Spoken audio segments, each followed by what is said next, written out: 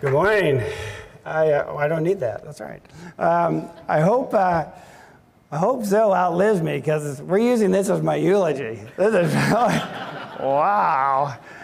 Well, I laugh. It's not a funny thing, but my father had passed in the past, and my dad was a AAA personality, and he wrote his obituary. He goes, "I don't want you to get anything wrong because I've seen you and your brother write before."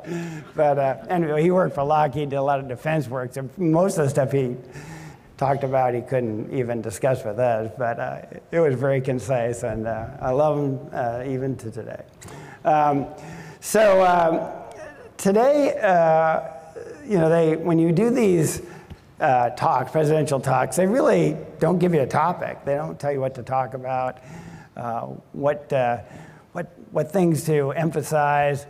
But I decided what I would do is talk a little bit about AI, and then a couple of pillars of medicine that I really strongly believe in. And I wanted to maybe marry the two and try to figure out how AI will affect those.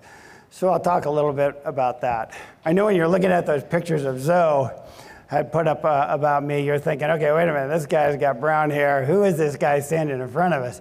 And a funny story, when I went to get my real ID in San Diego, I kind of put it off actually, and then I finally went in and got in line and got to the front, and the gal looks at me and she hands me the application of the last few things I had to write down.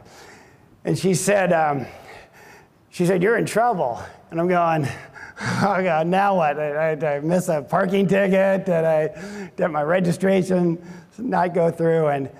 And I said, "Well, what happened? What's wrong?" And she said, "Well, we don't have your hair color on this application." And I said, "Well, it's gray." And she goes, "No, it's white." And I thought, okay, we're starting there, right? But anyway, so it was my pleasure and honor, really, to speak on NASS's behalf in really multiple countries. I think I started in Saudi Arabia. I went to Australia after that. We did Thailand. Then I ended up going to Chile. And I have yet to do Belgium and then Dubai towards the end of the year. But at each of these places, what I was struck by is the warm acceptance of NASS to their educational events.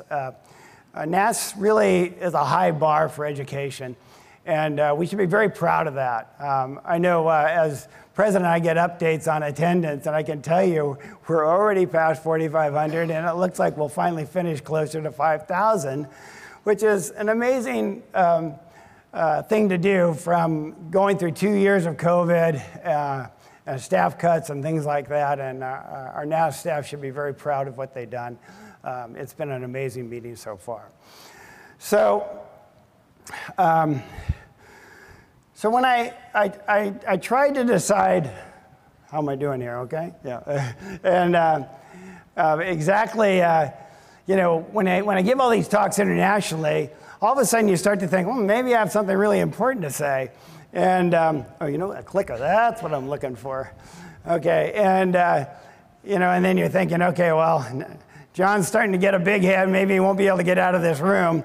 But I'll tell you how my wife and my family keep my feet very planted firmly on the ground. She sent me with a honey-do list out to Home Depot. And if you're not familiar with that, it's a hardware store. It's probably where most men go with their list of things that their wives have told them to do for the weekend. And it had a list of about 7 things. And so I said, okay, well, these are some big items. I'm going to need to have a bigger car. So my wife drives an SUV, and I have a smaller car than that, and I'm thinking I'm not going to fit all these things in. So I'm going to take her car, and what you have to know is my wife's about 6'5" or 6'6.5", and I'm 6'2", and when I get into her car, most people watching me drive her car think I'm getting too familiar with the steering wheel. So I have to hit the button and on the door, and I'm pressing the button, nothing's happening. And I'm thinking, okay, now I've got number 8 things on my list of honeydews to do. So I write down, stop by Acura, check out the car, figure out the door panel, and off I go. So I'm driving along, and after about 15, 20 seconds, I'm kind of chuckling to myself. And I'm going, there's nothing wrong with that door panel. Does anybody know what I didn't do right?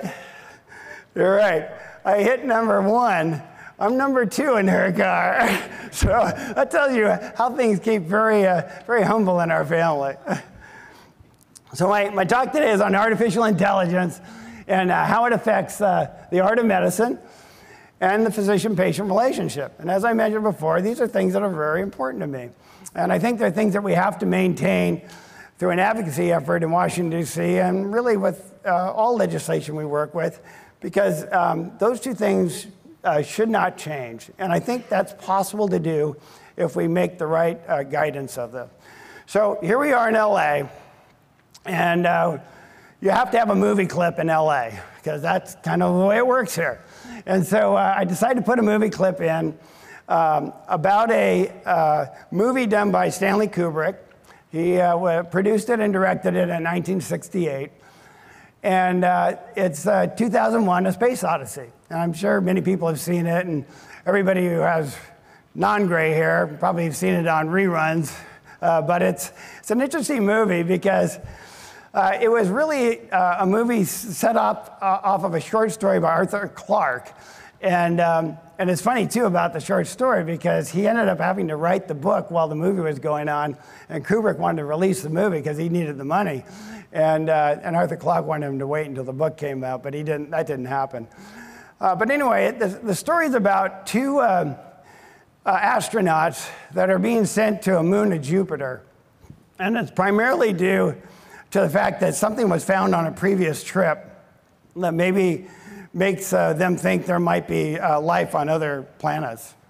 And so the astronauts have to make this trip, which requires them to really travel weeks and months before they even get there. And so they think they're not going to make it unless we give them an AI computer. And they sent them with the HAL 9000. Well, the HAL 9000 is what we would consider a generative AI computer right now, or device. And it basically is supposed to be able to do everything and never get tired. And this is allowing them to get to Jupiter. So the clip's about the 2 astronauts realize that the computer started acting erratically. It's singing, it's just making strange comments. And so they decided, they met in a room, and they were very careful to turn off all the audio devices in there, and so the computer wouldn't hear them. And they talked about, okay, we have to dismantle or turn this computer off because we're not going to make it to Jupiter. He's going to do something strange to sabotage the trip. And so the clip talks about the interaction with HAL 9000 after that discussion.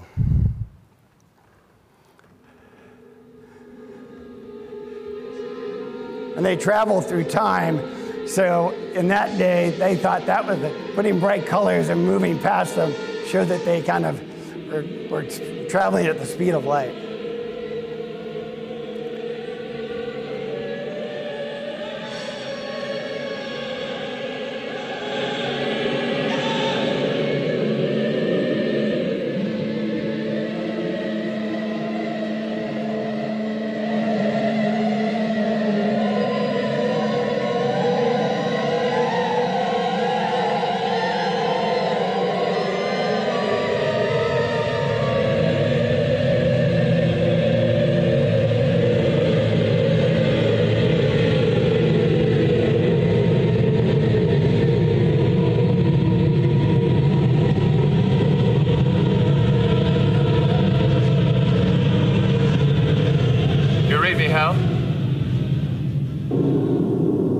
Hello, Hal, do you read me? Hello, Hal, do you read me? Do you read me, Hal? Affirmative, Dave. I read you. Open the pod bay doors, Hal. I'm sorry, Dave. I'm afraid I can't do that. What's the problem? I think you know what the problem is just as well as I do. What are you talking about, Hal? This mission is too important for me to allow you to jeopardize it. I don't know what you're talking about, Hal. I know that you and Frank were planning to disconnect me, and I'm afraid that's something I cannot allow to happen.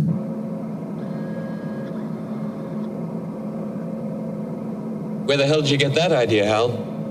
Dave, although you took very thorough precautions in the pod against my hearing you, I could see your lips move.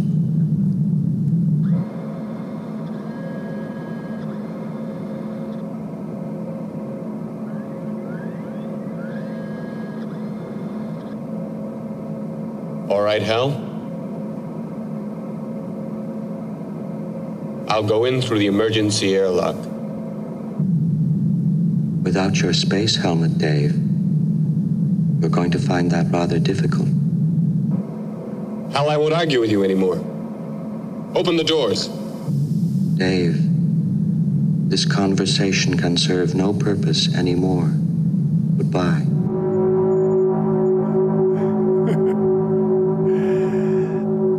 Al, turn on my talk. Turn on my talk, Al. Thank you. Well, this tells us an interesting thing about AI. Generative AI has a self-preservation button. And this is something we have to think about, because if for some reason it decides that what we had thought would be the best way to handle a problem, and it decides through its multiple ways of looking through neural networks that it's been set up with, it may change our decision plan. And we have to be prepared for that, and we have to have guidelines for this. Otherwise, it'll be very difficult for us to intermix AI with medicine. But the practice of medicine is an art based in science, and that's really that phrase was attributed to Hedge in 1999, but the reality is I think many people were thinking along this line previous to this. But why do we practice the art of medicine a little bit different at the end of our career than we do at the beginning? And we all know the answer to it. Experience, technology, everything changes. And if you're in medical oncology and radiation oncology, it changes every 3 months.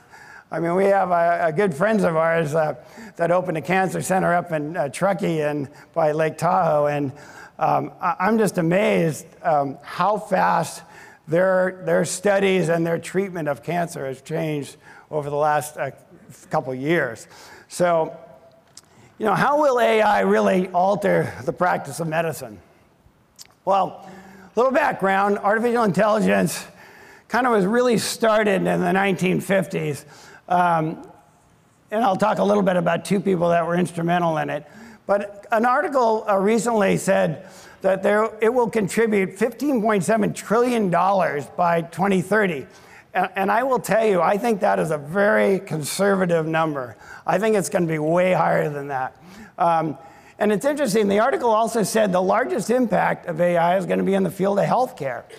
And we all see the obvious part, you know, unwinding, going through these stacks of medical records that have been handwritten and some typed. Now it's all on computer, thank goodness, because that's improving our record review. But they're going to start doing what they call power diagnosis, or looking into these different interconnections of past histories. That's going to be very helpful. But the way we currently use it, or one of the ways that we currently use it, is in interpreting MRIs. MRIs, if you know a little bit about them, is how protons, they let off a spin with different tissues. And according to whether the tissue is normal or diseased, it'll give off a different spin pattern. And so the human eye can see probably, I don't know, some people will say we can see about 6 or 8 different shades of gray. But a machine can see probably significantly more than that, maybe 4 40 times better review of shades of gray. And that's going to give us a much different analysis of our MRIs. This is just an example. For breast cancer, we usually take a mammogram, and that's a couple of views, maybe 2 or 3 shots and various slices. But an MRI has multiple slices, even 1 millimeter, 2 millimeter slices, and it can evaluate each of these. So MRI is really used to check the likelihood of a breast cancer for somebody who has very dense tissue or somebody who's had implants in the past or early stage cancer. So the recommendation currently, I think, is to have them do their mammogram and biopsy. But for those high-risk patients with family history and gene for breast cancer, an MRI with AI evaluation is definitely the way to go. So these 2 individuals have both won Turing Awards. And Turing Awards is a computer science innovation award.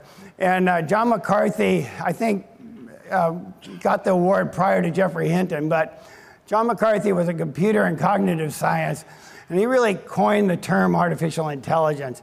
He described it as the science and engineering of making machines smart. And he was sort of given this honor of sort of starting artificial intelligence, mainly because he wrote a computer program called LISP. But it was different than most programs that have been written before. Very flexible and very good at problem-solving capabilities. Jeffrey Hinton is a British scientist, cognitive psychologist, and a computer scientist. But he developed, and you might have seen him on 60 Minutes recently about AI, but he had developed artificial neural networks. And his whole plan of doing this was to set up very complicated layers of algorithms. And then where he got the Turing Award for was allowing these layers of algorithms to communicate between one another. And that just expanded their abilities to find diagnosis, to find problem-solving issues. So he received the award for that, and we all should be very indebted to his work. But a recent article that he said, he made some comments, and he said, really now is the time to set up these guidelines and boundaries. And if we don't, it will get to the point where AI is setting up its own guidelines and its own boundaries. And that is something that I think won't be in all of our best interest. So artificial intelligence really is software, really rapidly analyzes data, aggregates the information, and tries to find patterns and presents them back to us in ways that should be easier for us to understand. But when you use the words like learn, understand, perceive, respond, are these really good terms to use when you're describing artificial intelligence? And is language without emotion or empathy really meaningful? So I was in, where was I? Czech Republic, and I saw a Frankfurt Times that was written in English, and I thought, okay, this looks fun. And there was an article about artificial intelligence. I thought, okay, this is fun. Let me look into this. And there were 2 comments that were made in this article, which I thought were very poignant. First one was, he really thought artificial intelligence should have been described as applied statistics in the 1950s. And probably in the 1950s it was, because it was just basically doing sort of what we call Boolean evaluation of things, where it's a zeros or ones, black and white, data collection and spitting it out. So it really was more applied statistics. But the other comment he made, which I thought was very poignant, it said, when one person teaches another person, this represents an interaction between consciousness. An AI machine is not conscious. So there's something called large language models, and this is something probably most people are familiar with. It's a ChatGPT, Google's Bard. But it rearranges the material that already exists. And when it does that, we really can't mistake that for comprehension. Different types of intelligence, very narrow, general to super. And super intelligence is really, I think, what we're all dealing with now as AI. Greater memory, faster data processing, much better decision capabilities. There are different types of learning. There's memory learning. This is something that's really based on the reinforcement learning concept, where we interpret, process, and analyze the data. And then there's deeper learning, where it's advanced machine learning, face recognition, self-driving cars, virtual assistants like Siri. Natural language processing is something that Twitter used to find terroristic language. And it's an insight into human language and trying to find patterns that are typical of certain types of situations. And then, of course, robotics, we're all familiar with artificial agents acting in a real-world environment. So what's the difference between these machines? There's reactive machines. They're a little more primitive. They don't really learn. People are familiar with this in the IBM's Deep Blue and the fact that it beat multiple chess champions. There was an article just recently, and I think the New York Times, about one of the Norwegian chess champion who's very famous.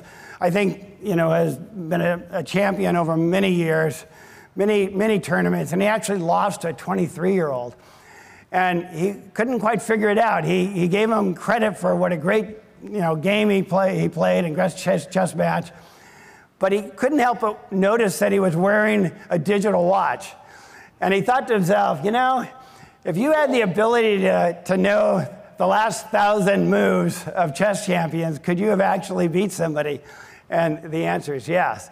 Now, they never proved that he used that, but I thought that was interesting that he made that comment. So there's limited memory machines, and these are really chatbots and self-driving vehicles. And then there's theory of the mind machines, and they interpret needs, emotions, and beliefs.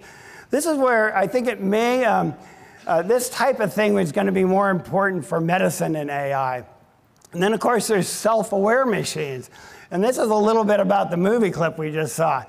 It evokes emotion, develops self-awareness, and the key word, self-preservation for the device. So it's funny that my wife sent this cartoon to Zoe to put up, but I had to write 5 articles for Spineline this year. And I thought, nobody's going to read these articles unless I put a cartoon or something in there. So I kept sending these to it, and I laughed because Todd Wetzel is the editor. And I'm sure when he was reading these, my goal in life is to make Todd grin a little bit. And so if I can make him grin, then I know, okay, this is going to be a pretty good cartoon. But there's a term called fuzzy logic. And it's when computers make decisions on degrees of truth. And I think that's actually where generative AI is going. They don't use the Boolean nature, the 0, 1s, black and white sort of decision making.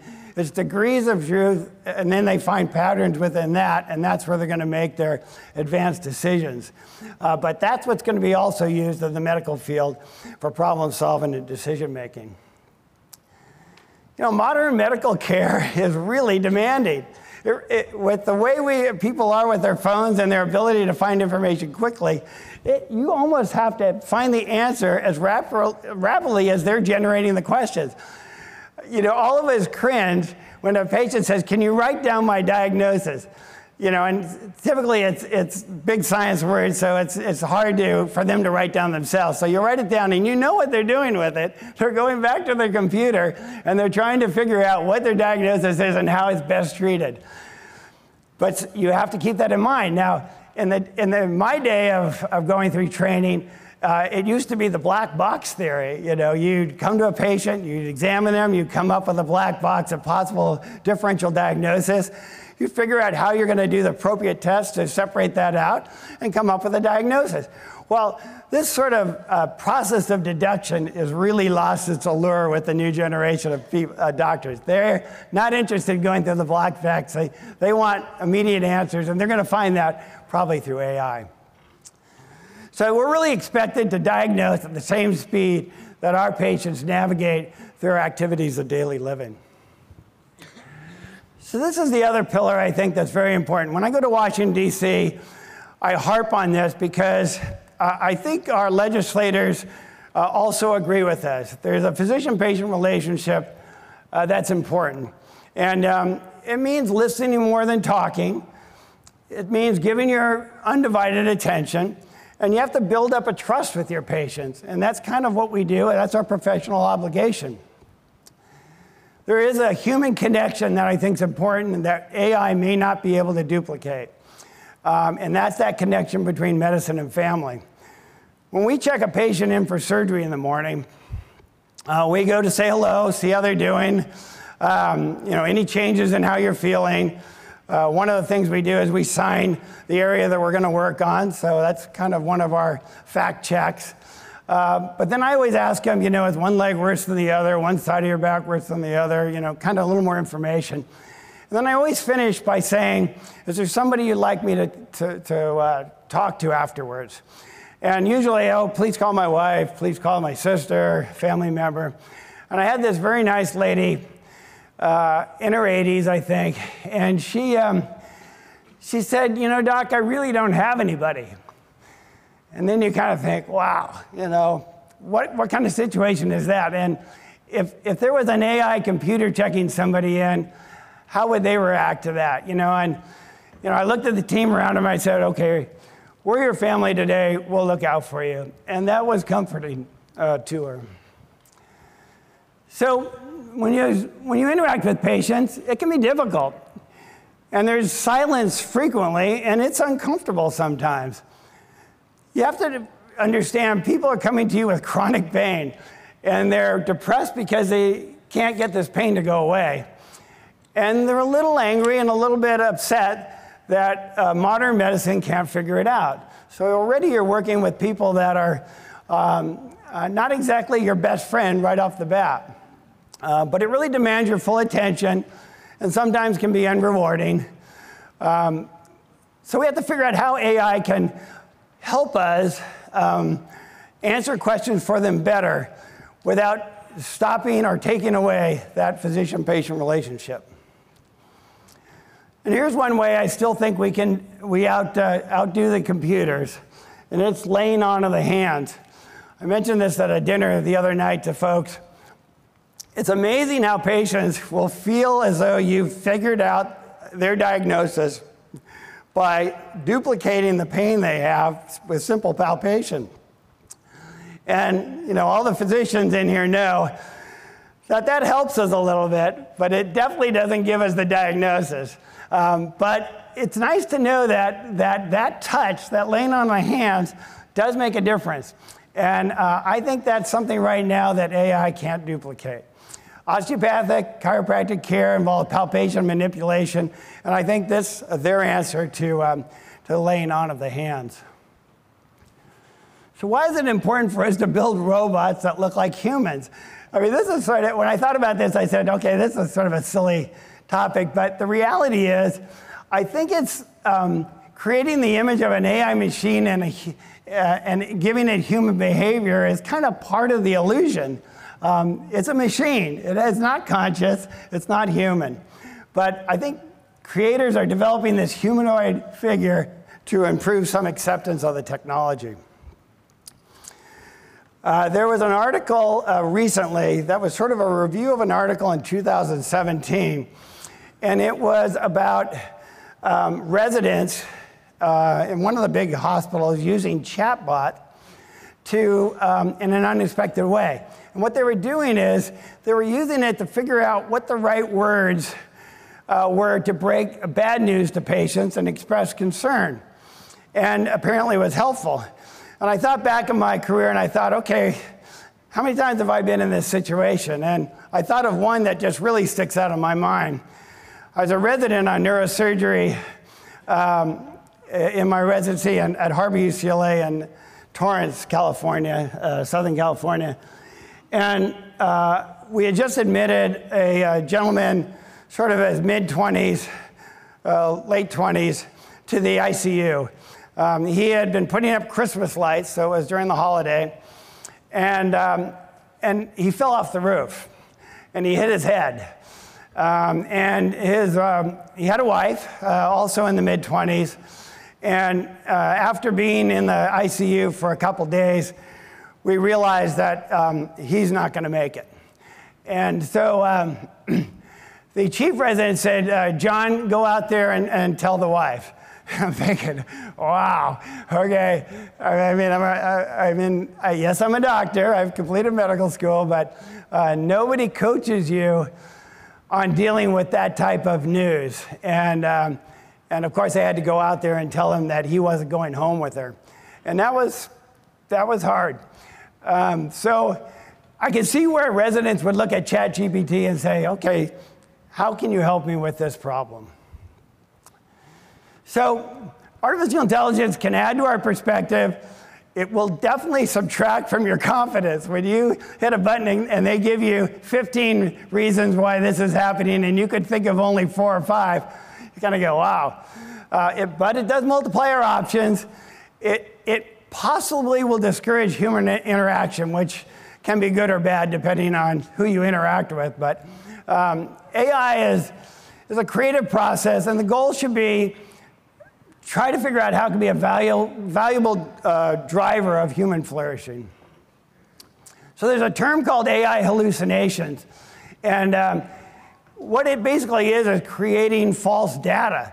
I know probably all of you have seen the 60 Minutes piece where they fed in a question about, can you give us some references on a certain topic? And AI almost instantly came back with 3 books. And, and then they checked a little bit further. They go, wow, that's amazing, amazing. And then I guess the staff did some work looking at it later on. And it turns out all 3 books were fictitious. And even the quotes that were from that book were fictitious. And so these are things that we're going to have to be able to set guidelines to and barriers and ways to determine that before we act on information given to us by AI. But it's probably less likely to occur with patient data because that's usually specific data. But I think errors such as hallucination are going to be very important for us to curb in the field of medicine, obviously in aviation and with the military. This was a picture sent to me by a patient, and I'm thinking to myself that the tattoo picture, AI is going to have a visual port. How are they going to react to a photograph like this? I don't know how I react to it other than, wow, that's a lot of work. But as a surgeon, you got to make a midline cut. So now you got to figure out how you're going to put that back together when you're done. But the picture on the right was a gentleman who had come into the ER when I was a resident who had been hit by a shotgun at long distance. And those are all pellets that are embedded in the skin, in the neck and the skull. So, and he actually did well. He did fine. So we're going to have to teach AI, and it will learn from experience and time and data processing what's important, what's not important, and how to react to things like this. There's also something called imposter syndrome, and that's getting a lot of notoriety now, especially in LA with screenwriters and things like that, because they're using their written pages and mixing it around, and all of a sudden that becomes a new creation, which in reality, that's not true. So it's crediting something with being an enhancer of creativity. And a lot of people think what AI can do to various things in a creative way is really not as creative as we think. So we're getting to the point where technology is getting so advanced.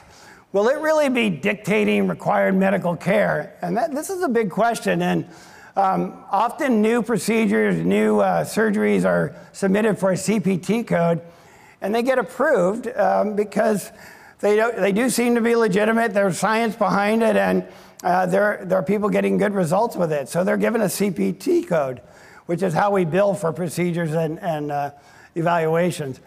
And by getting a CPT code, does that really mean it's a gold standard treatment? And the answer probably is no. And we also have to think about our advancing of technology. While it's important, are we really changing the valuation equation the way we want to? And remember, value is quality over cost. And we're trying to make that better for everybody because of the expense of medical care. But in reality, we're finding that the cost of the technology is so high that it's really not doing us a favor with regard to value. So the goals of AI should really be to be a tool that benefits everybody's life.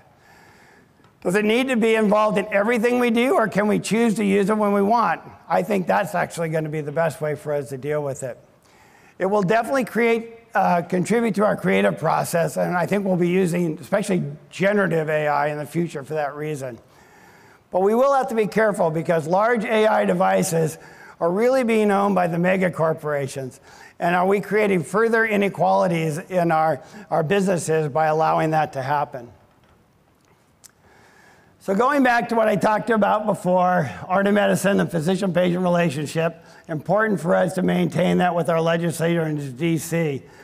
This is a sculpture I did for a friend of mine who, after his 2000th delivery, he's no longer with us, but he was a physician who I admired, and he felt strongly about art of medicine and the physician-patient relationship. So that sculpture sits in the Women's Center in La Mesa in San Diego area.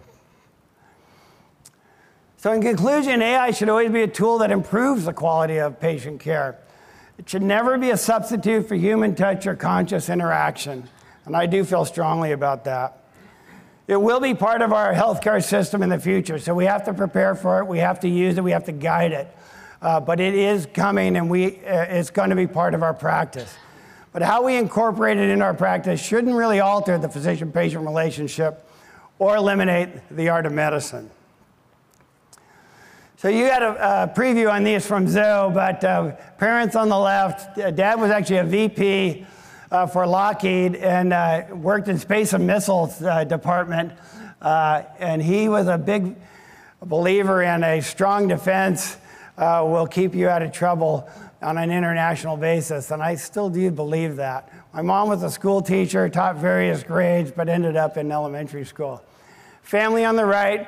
My son, oldest son, is on the far right. He's a computer graphic artist, and I know he's looking at my talk going, Dad, I could have done way better on this than you. But, you know, it is what it is. You know, I didn't want to worry about it. These are my mentors, and I wanted to mention them because they're important in my life. John Kostowick, I was actually supposed to go to Toronto, and I had an apartment and everything. And about March of the year, I was supposed to be there in July or August, I can't even remember now. And he said, John, get rid of your place in Toronto. We're going to Baltimore.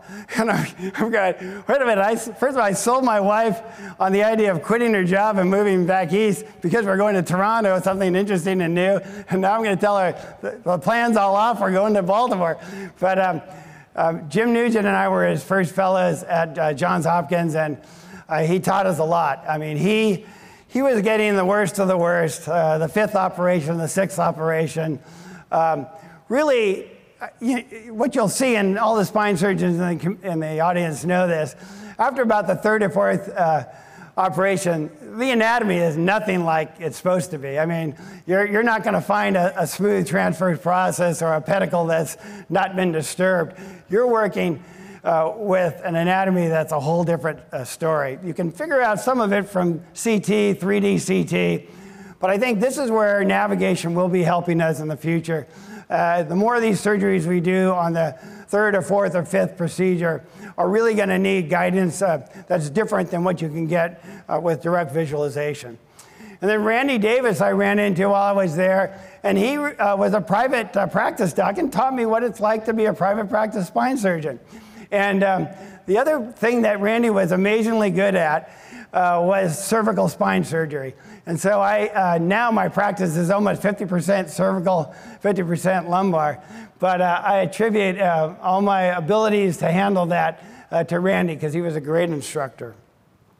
The other person at Hopkins was Donlin Long, and I don't know whether anybody knows him, but he was chief of neurosurgery for a long time. And one of the nice things about Hopkins is they get together, orthopedics and neurosurgery, on a weekly basis to review cases and discuss how they would go after them. And I learned a lot about nerve preservation and decompressions from that group.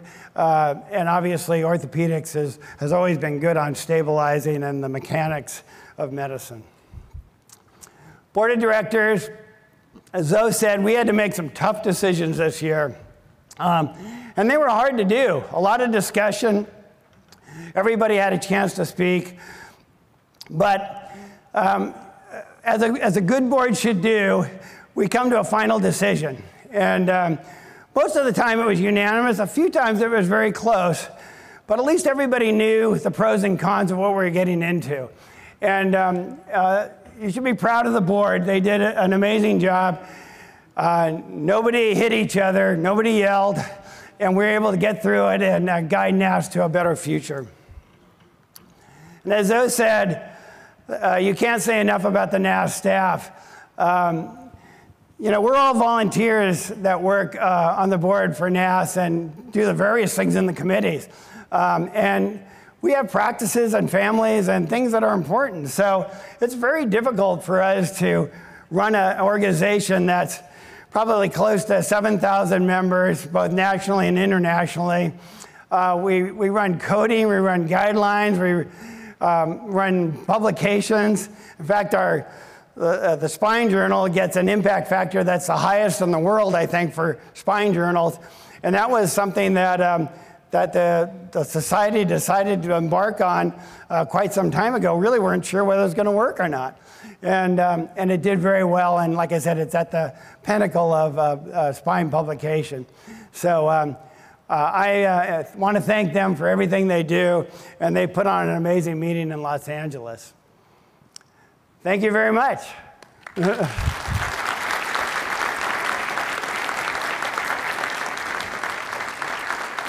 Oh, very nice.